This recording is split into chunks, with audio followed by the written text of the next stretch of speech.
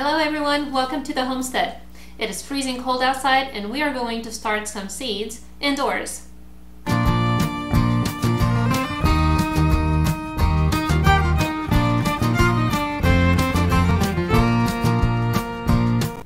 To start your seeds, you're going to need some kind of a seed starting tray. So I'm going to use Burpees. I've tried a couple of different ones. I really like this one because it's reusable. And I prefer the cells that have the pop out. So you can see this one right here, it's got the silicone bottoms to them. So whenever your seeds are ready to, whenever your plants are ready to come out of these little cells, you just push on the bottom and it pops them right out. So it doesn't damage the roots. I really like these. And of course they're reusable, so you can use them from one year to the next.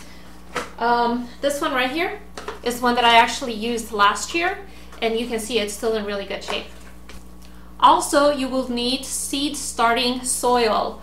I didn't realize this was going to be a Burpees commercial today. No, they're not paying me, although I will be happy to take their money if they're offering it, because I really like their products. So this is actually an organic seed starter block. I think you guys can probably see it right here.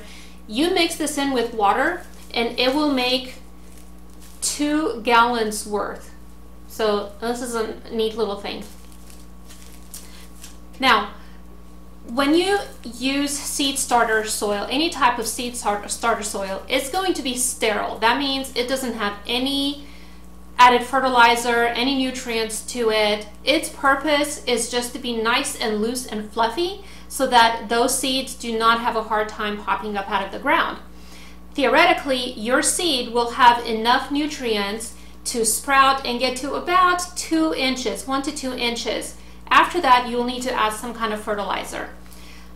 I am probably not as terrific a gardener as I should be, and it seems like I always miss that little opportunity to start fertilizing them.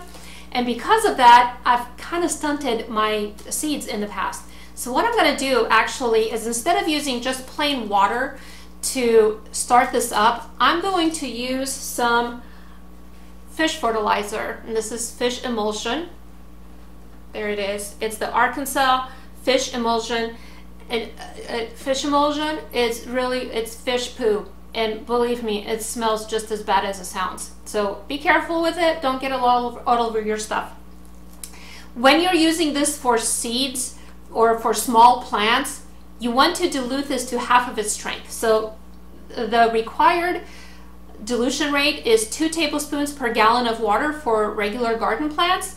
So I'm using 1 tablespoon of fertilizer to 1 gallon of water. So I'm going to go ahead and just cut this open. It comes just in a little plastic wrapping, and just drop the whole brick. And I have a big 5-gallon bucket right there, and there's my fertilizer that's already been diluted in water.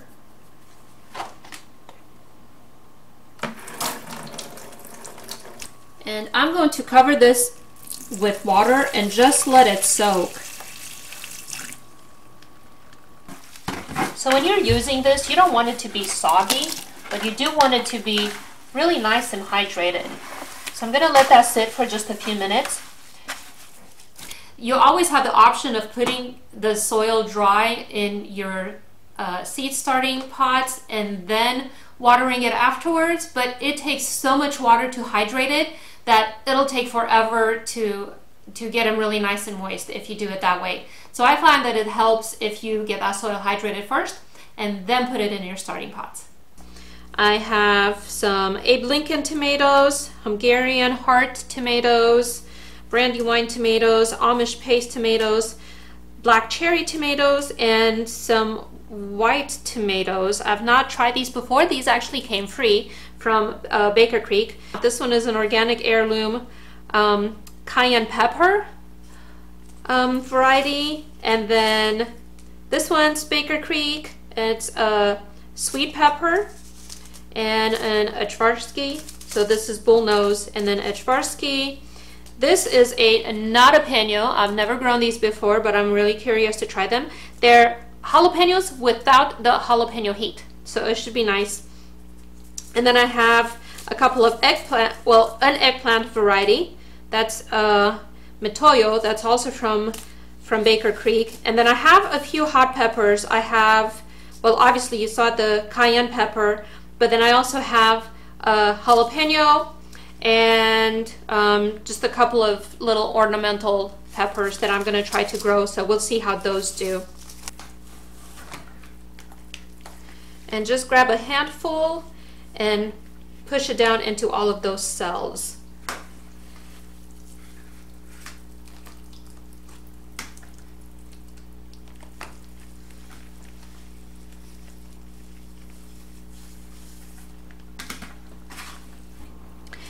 As far as seeding these, when you buy your seed packet, most of them will tell you the depth that they recommend for planting these seeds. As a rule of thumb, the depth of the seed is going to be twice the size of the actual seed diameter. So if you look at this tiny little seed and how big that is,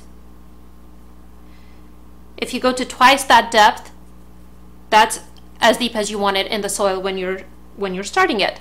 And that's the same with all plants, just as a general rule of thumb. So these, the recommendation is 1/8 of an inch. So to do that, I'm just going to make a little divot here in the top, and I'm going to plant 2 seeds per cell. And the reason that I do that is not every seed is perfect. As wonderful as they are, they're not going to be perfect. So I like to give it twice the chance to get started, because it's a lot of work getting these seeds started. So I'm going to plant 2 per cell. That way, if one of them doesn't make it, then I have the other one, and maybe one is going to look better than the other, so it'll look like it has a better chance of doing well. And then when they both sprout, then I'll just choose one of those and I'll just clip the other one right off at the base, and I'll just have the one plant in here. So when should you start your plant indoors? We live in zone 9A, 8B, kind of somewhere on the line. So the recommendation is to start about 6 to 8 weeks before they go in the garden. So these plants in our zone will go in the garden beginning of April. So we're now at the beginning of February. So that's just good for you to know also. So again, just a couple of little divots, drop the seeds in there, and you saw me after I dropped them in, just cover them up with a little bit of that soil, press them down so that they make contact, and then you're ready to move on to the next step. Now you may be wondering why so many different varieties. I think the heart of every homesteader is to be more self-sufficient, and there are a lot of different types of tomatoes because they have different uses. So part of it, obviously, I'm trying to find out what grows best in our garden, because I want to grow things that do well in our area, which I would recommend that you do also if you're starting a garden. Try different varieties and see what grows best in your garden. But also, different tomatoes have different functions. So for example, your cherry tomatoes, grape tomatoes, the small ones, those are really wonderful for salads. And then your Roma tomatoes, or the longer ones, those are your paste tomatoes. Those make really good tomato paste, tomato sauce. Not that the other ones don't, but the other ones have a lot more juice in them. They're a lot more watery. So it takes a lot of boiling down to get them to a thicker consistency. So those are going to be your paste tomatoes. And then you have your slicers. Those are your big fat tomatoes that, you know, you slice up one slice and it'll cover an entire hamburger. So those are really good for sandwiches, of course hamburgers, like I said, and those are really good for salads as well. And they're all good for all purposes. But for example, this year I'm really hoping that we grow a lot of tomatoes, and I can a lot of those, for the winter and turn them into tomato paste. So if I'm going to do that, then I really want to focus on growing some good paste tomatoes. So that's my hope in doing that. The same thing with bell peppers. There are so many different varieties of bell peppers, and some of them are better for cooking, some of them are better in your salad, fresh, some of them have a sweeter flavor, just, you know, then of course you have your hot peppers. So that's the primary reason why I'm growing so many different varieties.